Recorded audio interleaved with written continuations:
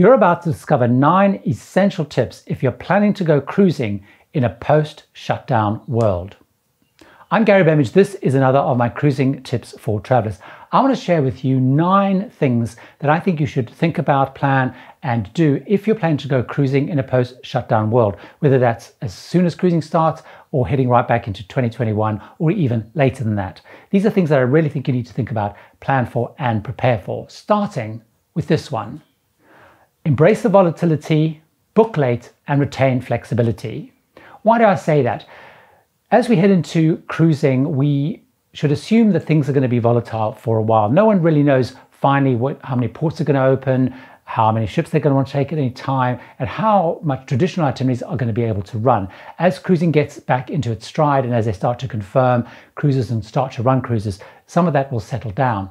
But there's a lot of volatility out there, a lot of uncertainty around there, a lot of worries out there. And so there will be much more capacity than perhaps even existing bookings show, because a lot of people who would have booked a long time ago still have a long time to make up their mind. You know, you pay 90 days, 60 days before. I think a lot of people will drop out. I think there'll be lots of late minute capacity coming on board and lots of uncertainty around the way things are going to be. No one really knows what the procedures are going to be, what the rules and regulations of getting to a ship are going to be, boarding the ship, what's going to happen on the ship. So there's lots and lots of uncertainty, and there's going to be a lot of volatility in prices and availability. So actually, my big tip if you're planning to go cruising is retain flexibility and be able to make decisions much later and closer to when cruises go, and be able to take advantage of knowing exactly what the final itineraries are going to be, what the ports are going to be, and actually work the system to find phenomenal deals. Bear in mind, if you book a cruise now in a broad area, the cruise line within the cruise contract can change the ports that you go to. So the cruise that you think you're booking may not happen. You may still go around the Med or the Caribbean or wherever that may be, but the actual ports may change quite dramatically and quite significantly. So by basically holding back, retaining flexibility, making sure you're ready to go, pencil out when you want to go, and work the whole system as deals come up. Wait until cruises are actually up and running before you make any decisions. My second real tip for cruising in a post-shutdown world is stay local. And I say that for a couple of reasons. One of which is a practical reason, in that it's going to be much easier to get to the ports. It also appears as travel gets up and running, there may be lots of challenges even with airports and airlines. We don't know what the whole process for that's going to be. It could be more expensive, for example, to travel, and much less availability. So actually staying more local could be a really good idea, because that takes one less hassle out of traveling to your cruise. It's also going to be an area that you know well, understand well. You probably understand how the governments work there, how the system works there. You're not that far from home. So that can provide extra reassurance if anything does happen. One of the big challenges in the pre-shutdown world is a lot of people were very far away from home in very exotic locations, but it was quite complex and difficult to eventually get home. They didn't know the system, they didn't know where the things worked. So actually staying local is a really good idea. So if you actually one of those people that can drive or train or take a short flight to get to a cruise, that might be a good idea. So for example, if you're based in the US, sort of in Florida or New York or places like that, which do the Caribbean, you may want to stick to the Caribbean. If you're in Europe, you may want to stick to around the UK, or cruises that go in a certain region like Northern Europe, the Norwegian fjords, wherever that is. So kind of close and local to home could be a really good idea as you head back and try out cruising once again. The other thing that may happen, certainly in the early phases of a post-shutdown world, is lots of countries are talking about creating these travel bubbles. So, for example, there's been lots of talk of Australia and New Zealand forming a kind of a travel bubble before international travel comes. There's been some talk, for example, in Europe, of places like Greece and Croatia forming like a travel bubble to enable people to move more easily between them. So you might also find actually staying more local or staying within those bubbles becomes particularly appealing, certainly in the early stages of the end of shutdown.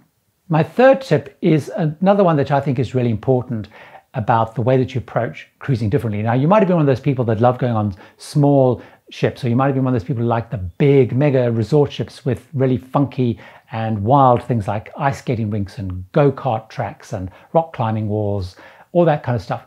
But one of the things I really recommend you think about is, as you head back into cruising in a post-lockdown, post-shutdown world, is think a lot about the type of cruise ship that you want to be on. One of the things we're becoming more and more used to is the concept of social distancing, which may or may not exist in any form moving forwards. But we're getting more used to having more control over our space, being further apart from people. So you might want to think about what type of ship do you want to be on? Do you want to be on a ship that has lots and lots of deck space, so you know that you're going to be able to spread out, there's going to be lots of space? Are you going to want to be on a cruise ship which has a very high passenger to space ratio, which has big rooms? So for example, Queen Mary 2 has a very high space per passenger ratio. So you might want to think about the type of ship you want to be on. Or you want to be on a ship that has much fewer passengers than you're used to in the past. So you want to look at an Oceania and Azamara, those small ships, with a couple of hundred passengers. So think around the type of experience that you're going to feel most comfortable in. Of course, we also need to understand how the whole onboard experience is going to operate and be the same or different. But just think about the type of environment you want to be in. This may be even more important than the type of facilities than it was in the past. So think about the process of deciding which type of ship you want to be on, and that whole experience of the ship and the things that are important to you, because you may find space and fewer passengers is more important than the attractions were perhaps in the past. My fourth tip is around the cabin. Many people that I know like to go in an inside cabin. It's inexpensive and it means that they can go cruising more often. But do have a think around, as you head back into cruising in a post-shutdown world, what type of cabin do you want to be in? We heard many stories, for example, in the ships that were quarantined pre the whole shutdown, lockdown, of people who were then inside cabins, in kind of small cabins without any light and fresh air, and that was kind of really frustrating for them. You might want to think, moving forward back into cruising, do you want to be perhaps a little bit more cautious? I think we'll probably find that the processes and the procedures are going to be really strict, so hopefully it never gets to that situation again. But do think about the type of cabin you do want to be in. Do you want to actually reassure yourself by going in, for example, a balcony cabin, which is slightly bigger than you perhaps might have gone before, but you know that you've got the outside space? The reason I say that is you also might find, as we head back cruising, after we're so used to the social distancing and lockdown, that you actually value your own space much more. And instead of perhaps going and hang out in public spaces, you might actually want the ability to go out and sit on your balcony much more. So just think around the kind of cruising experience you're going to want, and are you going to want to have much more of your own personal space with light and air to actually enjoy? And I think that's going to be a big trend personally. A lot of people are going to be looking increasingly at balcony cabins moving forwards. Another really important area is around the whole payment and cancellation terms.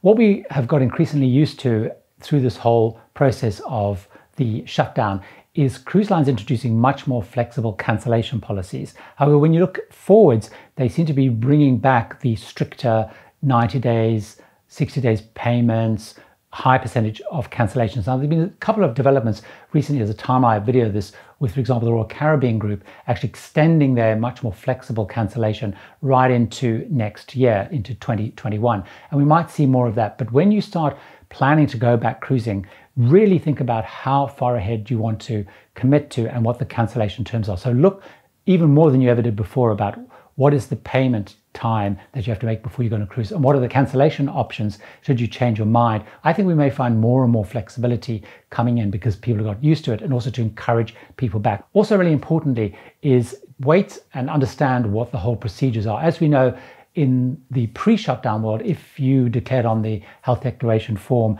that you were vomiting or had an upset stomach, you would often be quarantined in your cabin. You wouldn't have any options of cancelling. So it did actually encourage people who perhaps weren't 100% well to go on cruises. So also understand and wait, I think, to understand what the process is. So if you're not feeling well quite close to the cruise, are they going to give you a way of cancelling and getting refunds or future cruise credit? And if you are through the new processes denied boarding, what is the refund and cancellation process? So make sure that you understand what that is. And I actually think it's worth waiting to see how that all settles down before you really start committing to cruising and a lot of money in a post-shutdown world. Linked to that, one of the things that I think is really important if you are planning going cruising in a post-shutdown world, and certainly for the next year or two, is travel insurance. What we're seeing in most places, in all the policies I've seen and the discussions I've seen, is most insurance companies are excluding any claims related to COVID-19. So if you head out on a cruise or you need to cancel a cruise for any reason linked to COVID-19, insurance won't pay out, and they'll tell you that you need to look at either the cruise line or the airline or whatever. So as you plan to go back cruising, really understand what travel insurance that you can get, because if you do have to cancel or you have some problem which might be not related to even to COVID-19, or you do have some sort of COVID-19 related issue, will that policy pay out, or will it actually be just not valid at all? Cruising without travel insurance is a really bad idea because some of the costs not related to the pandemic can be enormous if you fall ill, end up having to go to hospital in a foreign country, or you can get medevac. So really understand before you commit to cruising in a post-shutdown world that you understand what travel insurance you can get and what it will cover. My other big tip and watch out for cruising in a post-shutdown world is fares. I do believe that we're going to see lots and lots of deals, which is why I said retain flexibility. But even more importantly, I think fares will be quite volatile for quite some time as supply and demand, particularly demand, wanes over time. So I think we're going to see lots and lots of deals coming along. What's really important is once you've booked your cruise, particularly if you've booked it far ahead, keep an eye on the fares. If the fares drop and you approach the cruise line, they will normally give you something to compensate. They'll either upgrade you to a better cabin, or they'll give you extra onboard credit, or they'll give you future cruise credit. Really important, because I do think fares are going to be volatile. I do think the trend might be downwards. So do focus a lot on tracking your fare either through your travel agent or do it yourself. Now, some of the cruise lines are already starting to acknowledge this. So again, I've seen some recent developments from Royal Caribbean Group, which do acknowledge that if fares do go down in the next year or so, they will be willing, if you contact them, to give you some extra benefits. But the important thing is you need to track it and you need to approach the cruise line. My next point is around budgeting. So when you're budgeting for your cruise, think door to door. I've seen a lot of studies where various market trackers have said that on average, cruisers will spend between 50% and 100% of their fare once they're on board. So there's that whole bunch of costs. But also, very importantly, there's a lot of costs associated with getting to the cruise. We know that there's lots of volatility and uncertainty around airlines. We don't know how many are going to survive. We don't know what the costs are going to be based on the restrictions. So we might find airfares going up, so cost of getting to your cruise becomes more expensive. We might find that the onboard costs, so there's a whole bunch of onboard costs you need to really bear in mind. So you've got gratuities, which often get auto-added, could add $200-300 to your cruise per person, even across 7 days. You've got Wi-Fi, which can be pretty expensive. Again, that could be another couple of $100 if you use Wi-Fi. You've got drinks. Drinks packages can be pretty expensive. I actually recommend you kind of avoid drinks packages and buy drinks individually as a way of controlling costs. You have specialty dining, that can add a lot of costs, and excursions. You can be spending many hundreds of dollars on excursions, particularly if you've got a port-intensive cruise. So as you start to budget, keep a real eye out for whether those costs are going up. I think there's a chance, of course, they may be pushing those up, because the model of a cruise line is get people onto the cruise as cheaply as possible and then try and make as much money as possible on the cruise. You might find many of those costs going up. And then the whole process, of course, of getting home.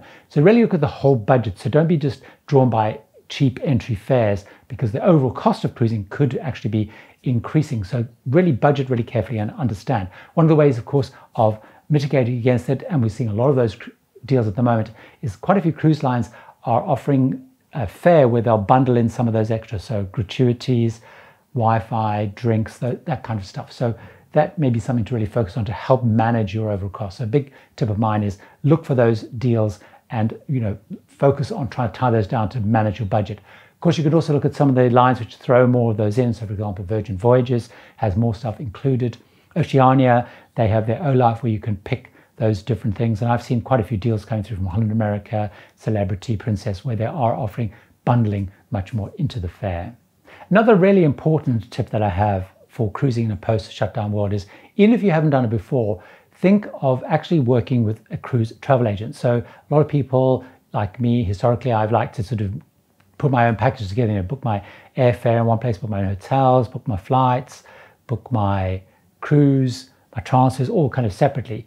However, moving forward, you might want to do that through an agent. It means you have one point of contact. So if anything goes wrong, if there's any of this volatility or things change, you only have one call to make, one email to make, and they will sort it all out. And if you are actually out on a cruise and there's a problem, you have one person who can then sort everything out for you. Those are the things I think you need to really focus on heading out back cruising in a post-shutdown world. Hope you found that helpful. I have loads more videos packed full of tips and advice on cruising, so why don't you watch another one of those right now?